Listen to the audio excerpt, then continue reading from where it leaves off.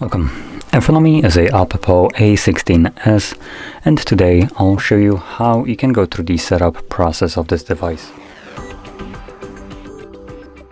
So to get started, find your desired language on the first page. This should be the page that you see once you boot up, or this should be actually. So I just select the green button and then select the desired language from the list. From there you can go to the next page and select your region, select continue. And here you will get some legal information. So obviously user agreements, so privacy policy, those are the ones that you need to agree to, regardless if you want to or not, assuming you want to use your device. From there we can go to the next page, which is connecting to Wi-Fi. Now you don't need to connect to Wi-Fi if you don't want to. You have the option to skip right up here, but if you choose to skip connecting to Wi-Fi and you also didn't insert a SIM card, then throughout the setup process you will not see a Google login page, and additionally date and time will most likely not be set correctly nor automatically.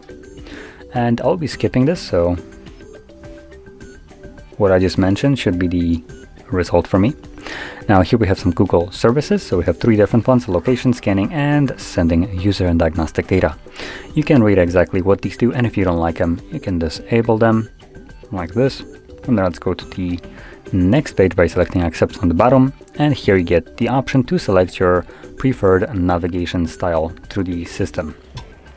So we have two different ones. We have the buttons, which are the typical ones that you most likely have already used previously on any other older device, but you also have the option for gestures, which is more common nowadays, which is what I'll be selecting right here. From there I can go to the next page, and this allows me to set up some kind of protection to my device. It gives me three different options: fingerprint, face recognition, and password, which includes PIN, pattern, or password, one of those three.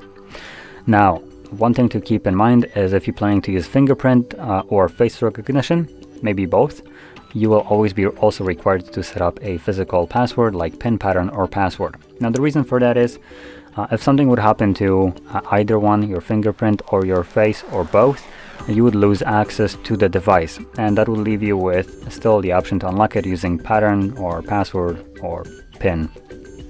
Now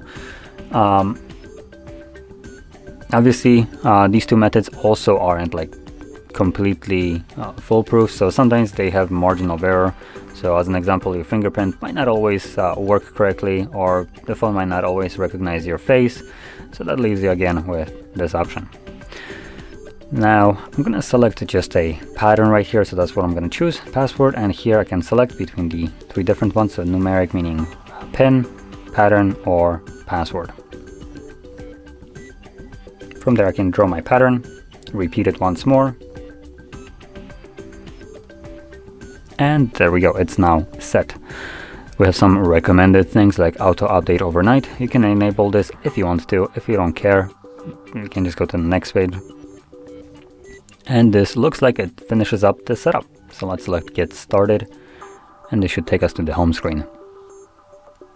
And there we go. So if you found this very helpful, don't forget to hit like, subscribe, and thanks for watching.